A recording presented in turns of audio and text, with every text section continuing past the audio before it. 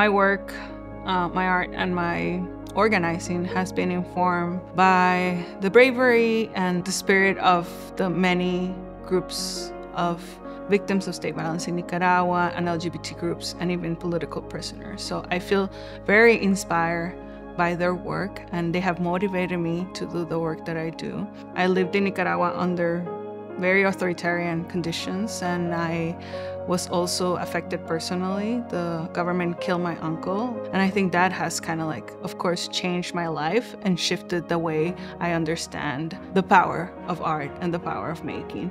A lot of my work, both with Nicaraguan communities and also outside of it, Central American communities, is kind of get people together and think about what can we do together and how we can also think about justice for all. The project that you see behind me in this exhibition of untold stories is a big interdisciplinary project. It's a transmedia memory museum.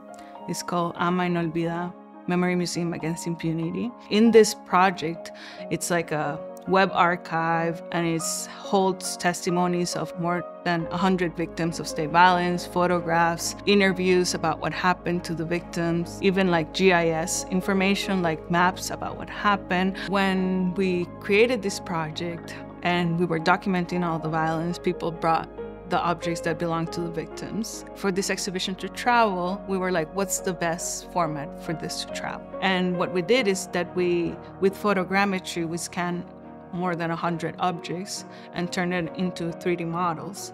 And then with those 3D models, we created these AR altars that you're able to see inside the book. So basically the book, if you open it and you scan it with your phone, is kind of like a digital pop-up book and pop-up exhibition. Since the beginning of it, it's been shown in 22 cultural art spaces and even like in the streets, which I really appreciate. So it has been shown in the streets of Guatemala for the Resistance Biennale, and it has been shown in the Legislative Assembly of Costa Rica. So it has lived both in art spaces and also in public and cultural spaces, which is really important for my work and for me.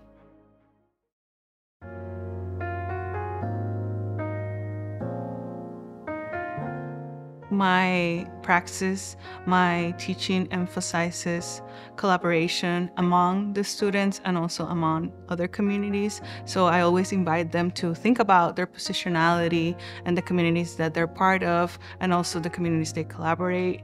One of the things I think is inject like this activist energy, kind of like how do we change situations that are unjust in the communities. So I try to also infuse that in my classes. Another thing that I do for my students to get comfortable into developing their artistic identity and voice is also sharing my own process and my own growth. I think that is part of also like a feminist standpoint or methodological kind of approach, in which I also tell them like, this is my process, this is my growth, this is what I had to go through in order to develop my own artistic identity.